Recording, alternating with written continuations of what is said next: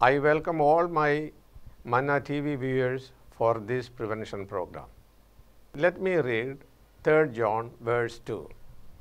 Dear friend, I pray that you may enjoy good health and that all may go well with you even as your soul is getting along well. Nowadays, many people are getting diseases all around, and also this problem is going around the world.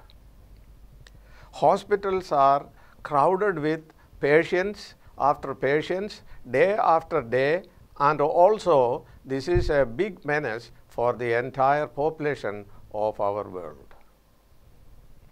Here is a trustworthy saying: prevention is better than cure.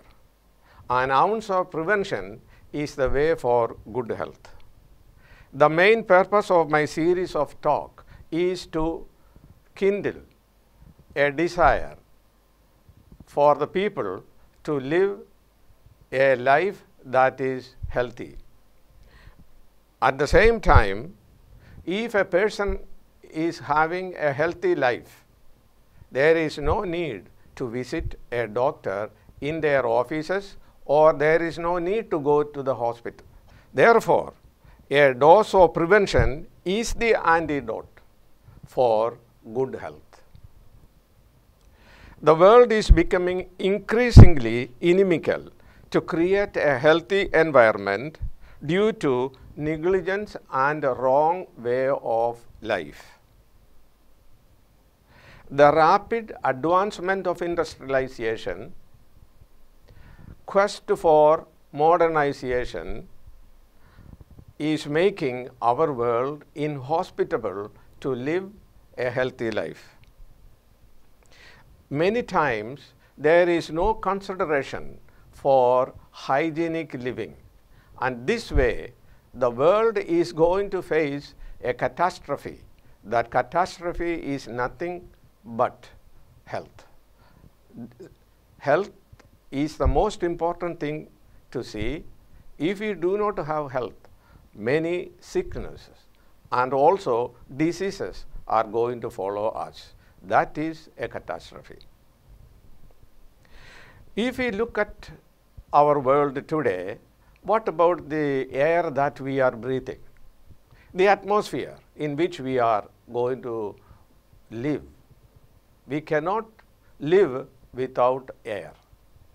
What kind of air quality we are having? In our cities or large cities, big cities around the world, there is no place we can say a city where air quality is good.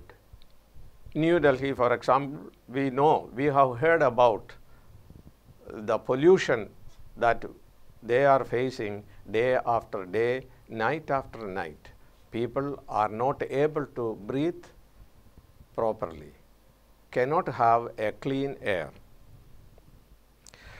Where are these pollutants in the air coming from? If we look around, we can find out where are these pollutants coming from. Industries, chemical plants, coal plants, automobile, aeroplanes, boats, all these that I have talked about, all these contrivances, machineries, automobiles, they pollute the air. The automobile, for example, they give carbon dioxide, carbon monoxide, and hundreds of different kinds of chemicals which are inimical to health. Then, if you look very carefully, we can understand that in many areas where people are walking, people are using masks to breathe. Now, is it a good condition for us to follow that keep a breathing mask and then walk? It looks awkward. So, we have to do something to clear the air. Then, what is the problem if we have the poor air quality? The problem is respiratory problems, breathing problems, asthma, pulmonary diseases, cancer, neurological problems. All these problems are there if we do not have clean air to breathe. Then, what about the soil? Soil is also as bad as the air quality that we have today. For bumper crops, we use artificial fertilizers, get more profit. We use chemicals. We also use pesticides, so that in using these things, we can understand that soil is no more good for a healthy plant or healthy cultivation. Therefore, the soil is polluted. The plants living in the soil absorb all the pollutants along with the artificial fertilizers that people use. In advanced countries, they even use aircrafts to spray chemicals and pesticides so that they can get more profit when the crops are ready.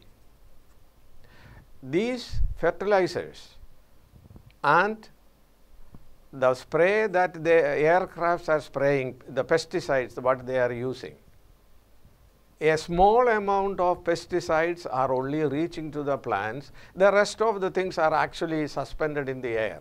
So, by using aircrafts, they pollute the air. At the same time, they pollute the plants and they pollute the soil. So, what is going to happen? Here is a phrase called food chain. The plants absorbs chemicals, nutrients and pesticides also along with this. Now, let me give a small understanding, or let me give an idea what is food chain. A carnivorous animal or plant eating animals will come and eat the plants sprayed with the pesticides and harmful chemicals. When the carnivorous animal comes and eat the herbivorous animal, all the poisons absorbed by the plants are incorporated into the system of the herbivorous animals, and then when a carnivorous animal eats a herbivorous animal, all the poison that is incorporated into the herbivorous animal will be going into the system of the carnivorous animal. Or in other words, from simple to more complex. Plants absorbs, then carnivorous eats. When the carnivorous eats, the pollutants, the poisons and everything is multiplied in the carnivorous animal. When many more, so in other words, from plants to herbivorous to carnivorous, the poisons are greatly multiplied from each stage. Finally, when it comes to the last chain, the last stage of the food chain, human beings. When human beings eat the plants, herbivorous animals and carnivorous animals. If we eat, we are getting all the pollutants and poisons what they have incorporated into our system, and that is greatly multiplied. So who gets the problem? We human beings are going to get the problem. What are the problems? Intestinal diseases, stroke, heart attacks, diabetes, and many other unhealthy lifestyles. When we incorporate, all these things will come to us even in our young age. Therefore, the soil is not really good for cultivation. We are getting poisonous food and we are eating them. Then what about our large body of water around the world? How safe is our water? Pollutions. Are we getting clean water or polluted water? We are getting polluted water. Now, the large body of water, what about our oceans, lakes, rivers, streams? How clean they are? All the effluents from cities are going into the lakes, oceans, or rivers. And then what about all the pesticides, chemicals? They are also washed into the ocean, in the river, in the lakes, and in the streams. Can we drink them? We get sick. Can we take a bath? We get skin diseases and respiratory problems too. So in other words, if I say that the whole ocean, lakes, rivers, they all are one colossal cesspool where people are taking bath, drinking water. So in other words, our water is greatly contaminated. We get sickness, diseases. So there is no way for us to make a healthy living. If we look up, the air is bad. If we look down to the earth, the plants are not good to eat. If we look to the water bodies, we don't have any fresh water, clean water to drink. So, what shall we do in this situation? How can we save ourselves? There is one word. That word is prevention. So, prevention is the only way for good health. So, prevention is the antidote for good health. Here is an overview of some of the topics that I will be discussing along with the prevention. Every topic that I am going to discuss, every diseases that I am going to explain and going to tell everybody, I will be also talking about how to prevent all these unhealthy disorders and diseases, and how can we escape from these diseases. I will be explaining that one, and every diseases I will also give prevention, so that we all will have a good healthy life. Now here are some of the topics. 1. Metabolic syndrome. What are the metabolic syndromes? I am not going in detail, but I will tell you what are these things. Metabolic syndrome is a cluster of disorders that we face every day. For example, diabetes, high blood pressure, that is also called hypertension, stroke, heart attacks. All these are we can say in a way that metabolic syndrome. Then I will also discuss about infectious diseases, how we can prevent them. I will also discuss sexually transmitted diseases. What are they? How can we avoid? And also general topics of interest for general population.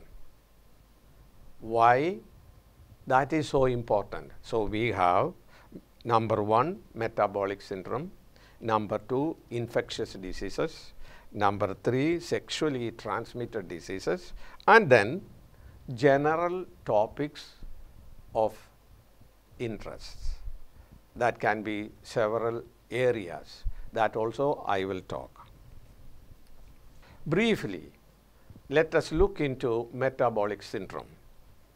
Metabolic syndrome can bring health disorders, as I have mentioned, stroke, diabetes,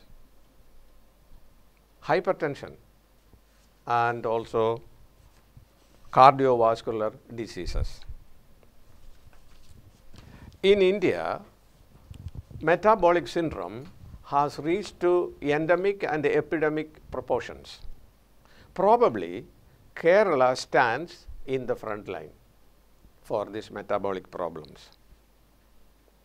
Some of the disorders in the metabolic syndrome, as I have mentioned, diabetes, blood pressure, heart attacks, strokes.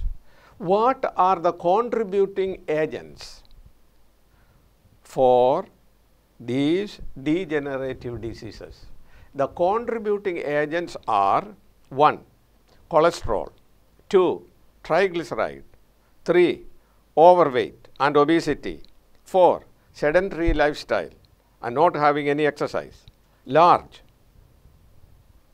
protruding stomach and a large waistline. All these things are actually contributing agents for metabolic syndrome, along with alcoholism and smoking. So we all do all these things. Therefore, we should change our lifestyle, escape from all these things, wrong habits, and have a good health. Now, in nutshell, let me give you within few sentences what are these agents, how they do problems to us. Now, cholesterol. We have heard when we visit the doctor's office for some ailment, sometime doctors will say, oh, let us check your cholesterol. So when doctor says about let us check the cholesterol levels, that means he is talking about total cholesterol. Under total cholesterol, then we have low density lipoprotein, that is called bad cholesterol. In short, it is called LDL. Then we have HDL, in short form HDL, and that is called high density lipoprotein, and that is called good cholesterol. Now, what is low density lipoprotein bad cholesterol? Bad cholesterol is actually, it can coat the inside of our blood vessels. When they coat inside of the blood vessels, they become narrower, narrower and narrower, and the blood flow is compromised. And when the blood flow is compromised, people who has the LDL or bad cholesterol, they may end up with a heart attack or they may end up with a stroke. And then how can we prevent this, not to have this bad cholesterol in our system? Well, the thing is food. That means meat products. They all have bad cholesterol. Then shellfish, that is seafoods. Some of the seafoods, they have bad cholesterol.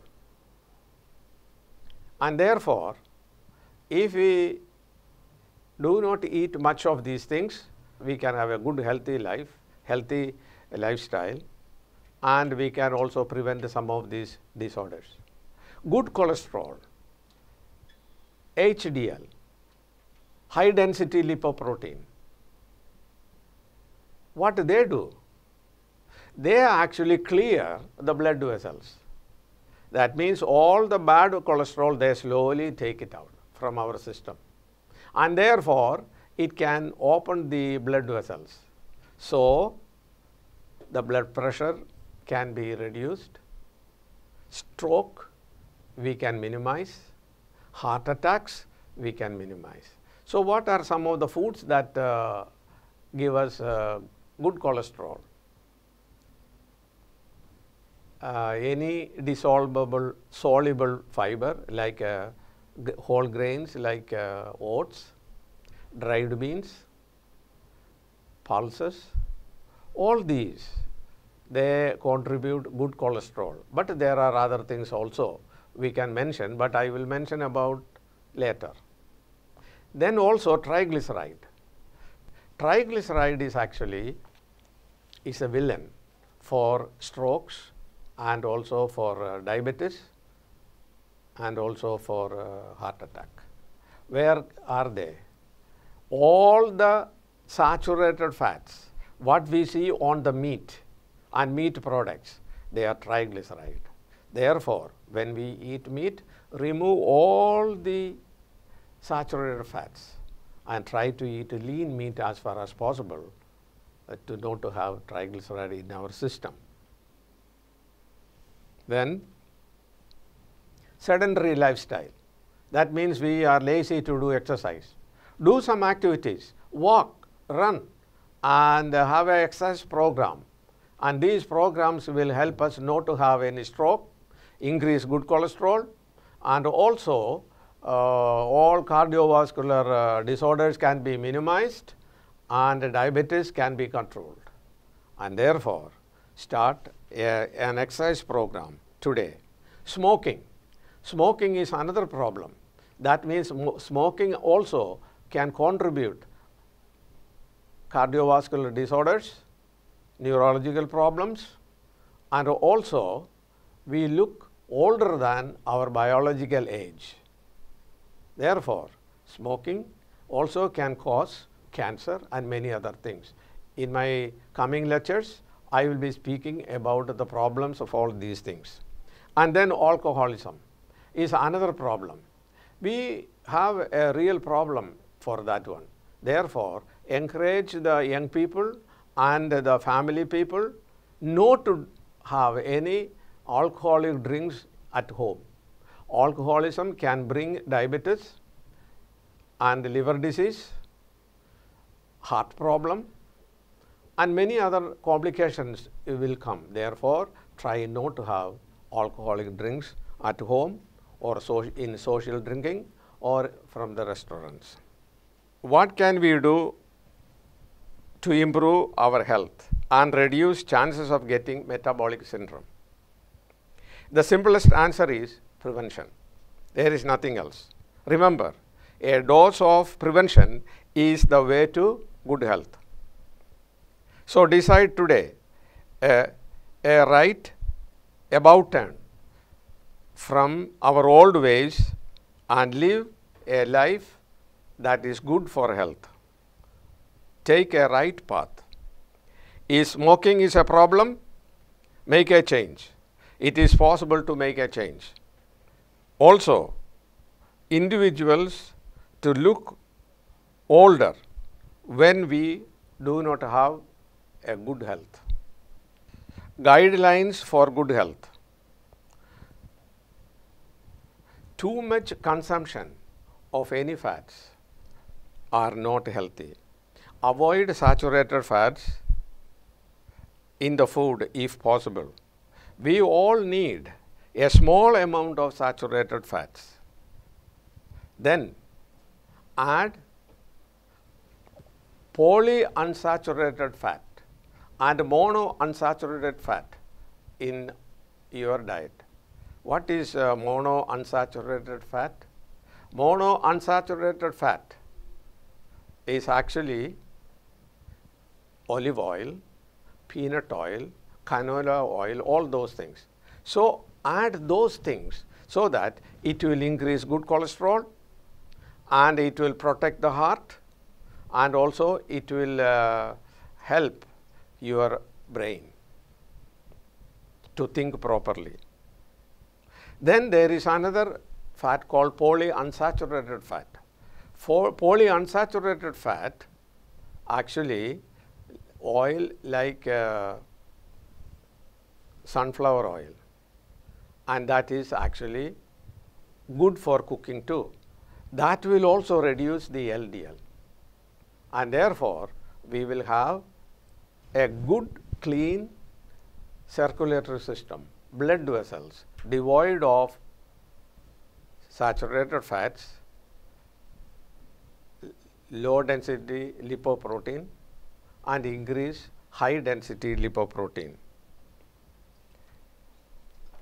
How can we decide? How can we know which is saturated fat, which is monosaturated fat and polyunsaturated fat? Take butter and olive oil and sunflower oil in the refrigerator, and then after a few hours bring all those oil out, fats out, and then saturate butter will be solid, that is saturated fat. Any oil solid in the room temperature is going to be saturated fat. And then any oil is cloudy when we take from the refrigerator, and if the oil is getting cloudy, then it is monounsaturated fat. If the oil is very clean when we take from the refrigerator, then it is polyunsaturated fat. So far I have given you a brief introduction about prevention and metabolic syndrome. In the coming weeks, I will be giving you detailed information about the problems of metabolic syndrome, cardiovascular diseases, sexually transmitted diseases, infectious diseases, and general topics for health. All these topics are good for professionals, general public, students aspiring for medical professions, and anyone who wishes to improve health. All these topics are good for general public, students aspiring for medical professions, professionals, and anyone who wishes to improve health. Your suggestions and comments are welcome. Remember, prevention is the only way to good health. See you next week at the same time on this Manna TV channel. Wishing you always best health. Dear friends, I pray that you may enjoy good health and that all may go well with you, even as your soul is getting along well.